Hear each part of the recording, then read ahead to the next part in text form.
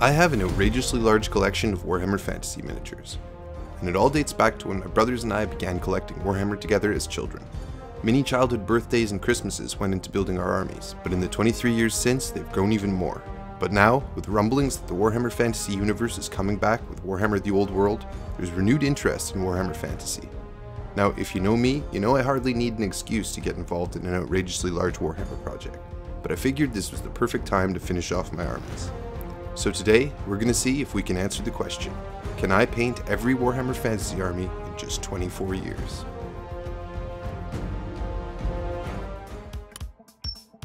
In these tubs behind me is my Warhammer Fantasy collection, and I think the best thing that we can do to start this project is to pull out each army one by one and see where they're at right now. And of course, we'll set up some cool terrain to match each army. Luckily my brother Kirk is here to help. First up is Orcs and Goblins. They weren't my first ever Warhammer models, but Orcs and Goblins were my first proper Warhammer army when my brother and I split the Warhammer Fantasy 6th edition starter set, which features Orcs and Empire soldiers. A lot of them were painted when I was a kid, some of them were retouched when I was in university, and I've slowly added a bunch of things to them over the years as well. I think they're my biggest army, and it's full of fun little kit bashes and conversions and dumb things that I did when I was a kid, and they have a really fond place in my heart. Look at this Snotling pump wagon, for example. I made a banner for it when I was in 6th grade, and I called it, of course, the Shaggin' Wagon. Luckily, I've grown up somewhat since then, I guess. Overall, it definitely needs some touch-ups, and there's a solid amount of points that look halfway decent, especially if you stand 20 feet away and squint. Hell yeah. Next up, Kirk's childhood army, the Lizardmen. From the steaming jungles of Lustria, the Lizardmen are another army that holds a really special place in my heart. So while we set up some jungle terrain, let's have a quick word from today's sponsor, Into the AM. Into the AM makes cool, elevated graphic t-shirts that you can work into your everyday wardrobe. Right now, Into the AM is running a bundle deal, so you can get 3 t-shirts for $60. The shirts are super comfortable, and they're handcrafted by a team of skilled artisans. They sent me some to try, and I'm really impressed with the quality. I can really see these becoming a part of my everyday rotation. They've got tons of great designs. You can see I'm wearing one, Kirk's wearing one as well. And let us know in the comments who looks better. But if you say Kirk, I'll delete your comment.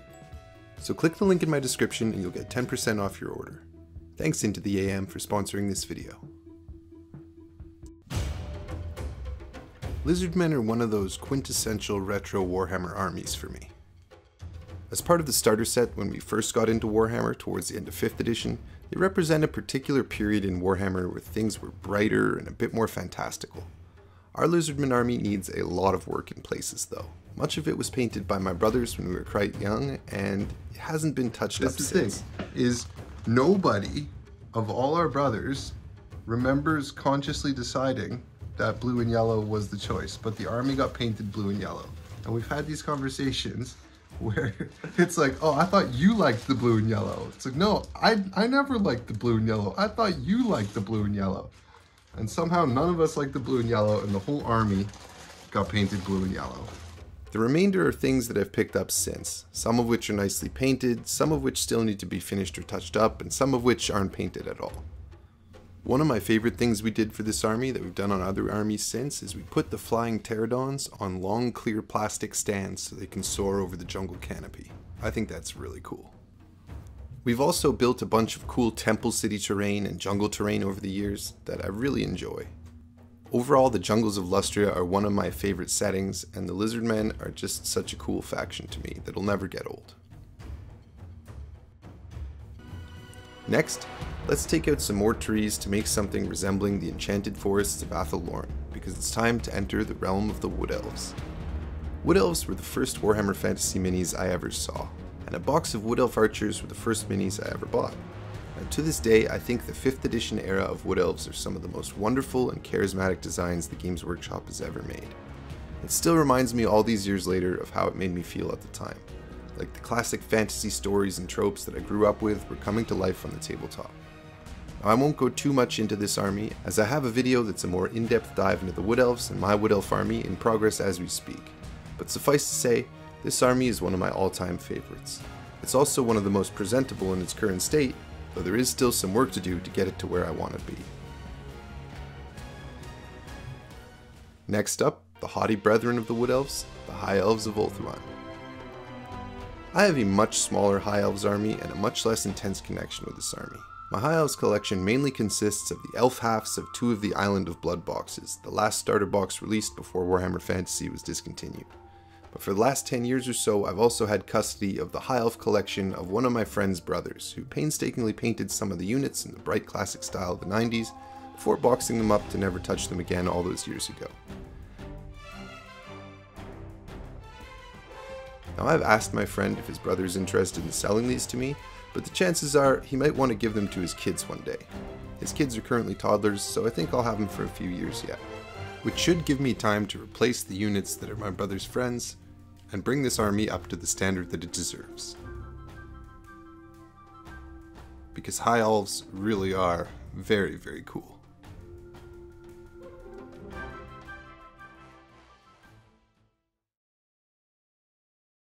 Next, let's look at one of the smallest armies currently, the Skaven. Currently, my built and painted Skaven force is quite small, consisting of a little more than a Mordheim gang, but I do have plans to expand it. I currently have the Skaven half of the Echoes of Doom box and a handful of other models still new on sprue, and I plan to base them on square bases, as is just in fitting.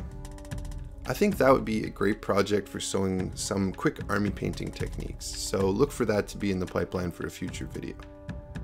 I really like the idea of spending just a day or two and getting it all ready to a decent tabletop standard, and I'm itching to do that soon. Next up, let's go to the snowy peaks of the World Edge Mountains to look at one of my favorites, the Dwarfs. First, to create an appropriately snowy setting, I'm going to apply some snow flock to my existing piece of waterfall terrain. You look a little tense. Why don't you chill out?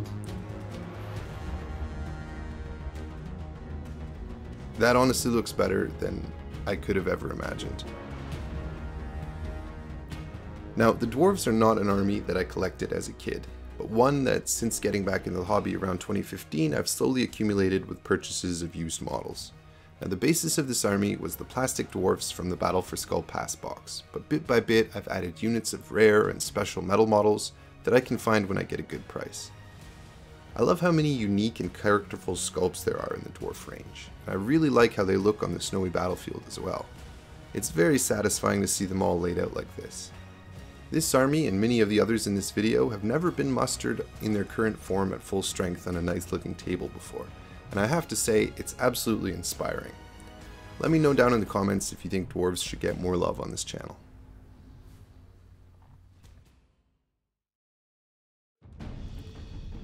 Next up, while we're still in a snowy world, let's take a look at my collection of Chaos Demons. Now, these models are all on round bases, and I bought them from my friend fairly recently, but I think if I were to rank them up on movement trays, they'd still work for Warhammer Fantasy. My friend Trent explained to me at Adepticon this past year that this was the signature move of thrifty kids in his hobby circle when he was young. An army of demons could be used in both Warhammer 40k and Warhammer Fantasy. So having them on round bases with movement trays allowed you to get twice the bang for your buck and allowed you to play both systems. Since I of course play Warhammer 40k as well, I'm going to follow this logic and do the same thing, leaving them on rounds but putting them on movement trays when I need to for some Warhammer Fantasy action. Next up, Dark Elves. Dark Elves are another army that I did not collect as a kid but have been slowly accumulating, and as you can see, the army does need a lot of work. I've managed to snag tons of really cool models: Metal Chariots, Marathi on a Dark Pegasus, Cold One Riders, a Manticore, a Hydra, all of the units that caught my eye in White Dwarf as a kid, and I'm really glad to have them now. Again, this could be a great candidate to show some speed painting techniques in an upcoming video.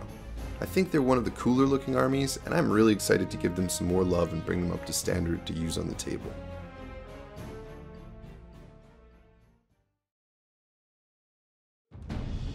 Next up, the Beastmen.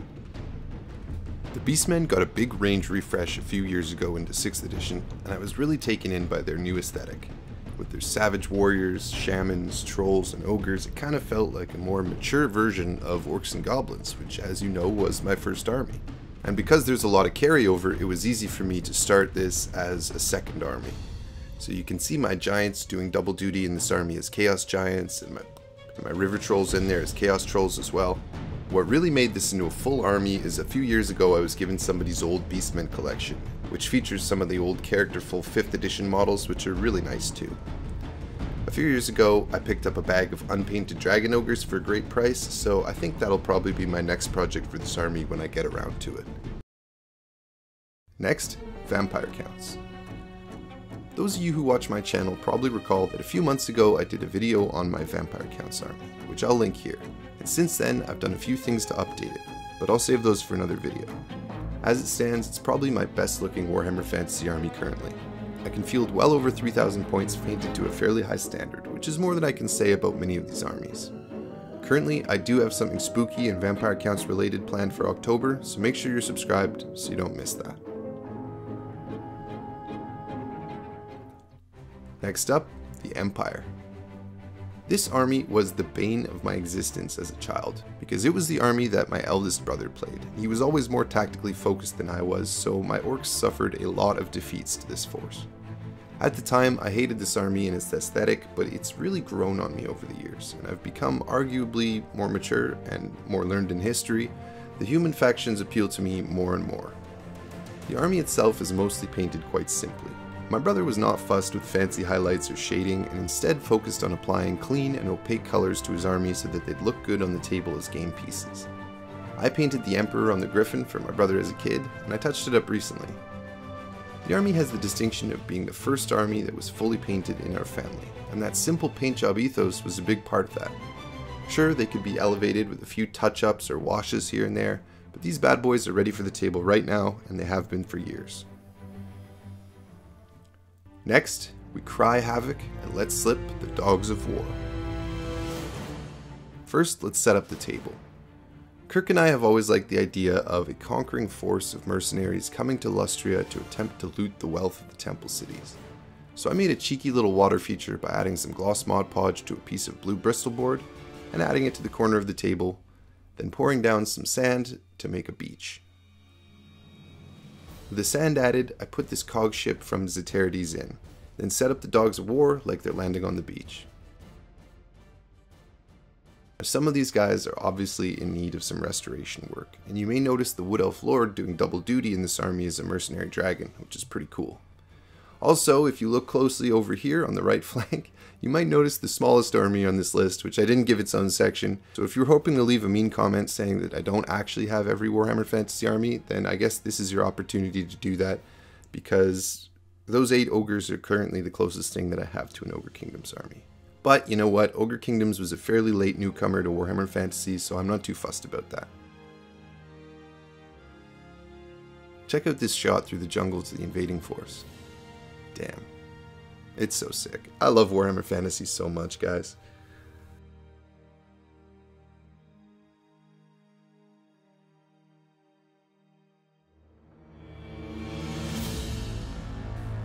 Next up, Chaos Warriors. Warriors of Chaos were basically a big hot thing when I was young. In 6th edition, they gave the whole Chaos range a glow up, and the new models for Chaos Warriors were really strong in the game, and they were great designs. In hindsight, they probably then understood the need for a Space Marine-like faction of elite troops that you can paint whatever color you like, and I think the Chaos Warriors are a great fit for that. In this army is a converted dragon made from the old Egrim Van Horstman model that I made in first year university. I had an old copy of the dragon from some friends, caked in old red paint, and I used hand sanitizer from a dispenser on the wall and a shaker of salt from the cafeteria to strip off that old paint, and I painted it in my dorm room. I've got fond memories of this guy and this army. I'd love to add a few models to this army from the modern Slaves of Darkness range, because generally they've kept the same aesthetic over the years since the 6th edition glow up. Just classic Warhammer Fantasy vibes that are awesome. Next, Bretonnia. I've made several videos about my Bretonnian collection over the past few years, and in the background I've slowly made some progress and additions, but I'm not going to show them here. Suffice to say, my Bretonnian army is one of my favorites, and I have a lot of cool plans for them with the release of Warhammer the Old World. As it currently stands, I probably have about 2,000 playable points of Bretonnians painted up nicely, and a bunch that's in progress, but you'll see soon. Next up, without a doubt the rarest army on the list, Chaos Dwarves. Now I've been slowly accumulating Chaos Dwarves for a little while now, but as I mentioned, they are vanishingly rare and extremely expensive when you find them. Chaos Dwarves never received their own armies book or any mainstream releases since I've been into Warhammer. They were big in the 90s and then basically just disappeared, with one release in the form of the Hell Cannon at the end of the Storm of Chaos campaign in 6th edition, and then some Forge World releases later, but never with the same retro red big hat aesthetic that I really like. Now, despite their rarity, I have the start of a force coming together, and this is another army that I'm really excited to do in its own video. Don't forget to let me know in the comments which armies you guys are most excited to see in their own dedicated video, because it might help me decide which ones to prioritize.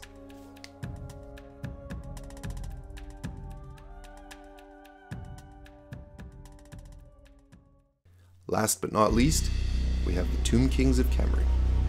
These Tomb Kings are an army that I cobbled together in about 2017, when I just got back into the hobby and found a great deal on some used out-of-print models. You can see that most of them still have the chestnut ink heavy paint job of their previous owner. I also made some improvised proxies for some of the units, like these Scarab Swarps for example. They're made from beads, crom-like vultures, and some scorpions from Reaper, but they look decent.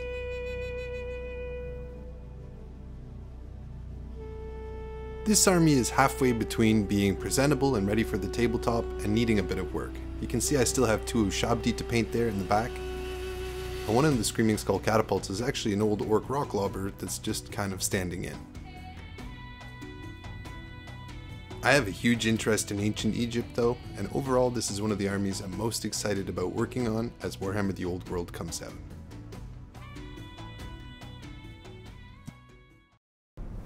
So, there it is. Every Warhammer Fantasy Army in its current state. As you can see, this is a huge project, and just to be clear, this project is mostly going to be focused on in the evenings when I'm hanging out with my wife at the kitchen table, just painting a mini here and there before bed. I know as viewers some of you often express your frustration that I'm not more focused on one project and completing it at a time, but honestly guys, this is my process. This is how I keep everything fresh and how I keep my interest at peak levels to bring out as much cool content to you guys as I can. I'm not someone who abandons my projects, but it does take me a little while to get them done sometimes, and I appreciate all of you for your patience and support, especially my Patreon patrons. If you want to support the channel, I'll put a link to my Patreon page down below. If you support me on there, you gain access to a Discord server where we talk about work in progress projects and all sorts of other things, and it's a really huge help to the channel. Thanks for tuning in guys. We'll see you next time on Eric's Hobby Workshop.